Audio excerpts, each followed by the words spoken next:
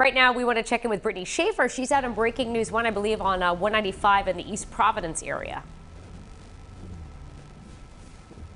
Well, hi, Danielle, Patrick. We actually just got off of 195. We are by India Point Park. We actually wanted to head back down to the Providence Hurricane Barrier area just to give you an update on what's going on there. So as you can see, there are some emergency vehicles here. We have Providence police. The road is blocked in this area.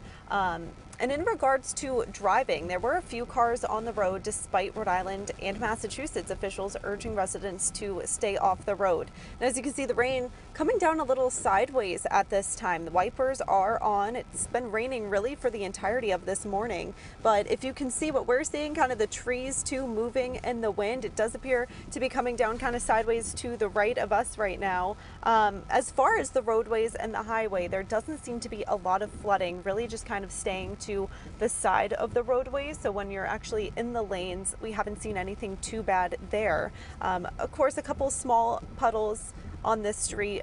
What we're seeing here, nothing too bad. Now, Henri is of course expected to be a long duration storm. So Governor Dan McKee, just within the last hour, urging again Rhode Islanders to stay off the roads. He also wants to give emergency crews more room to be able to do their job with possible more power outages, trees falling down, just anything that emergency crews would need to respond to. So for now, we're live in Providence. Brittany Schafer, 12 News.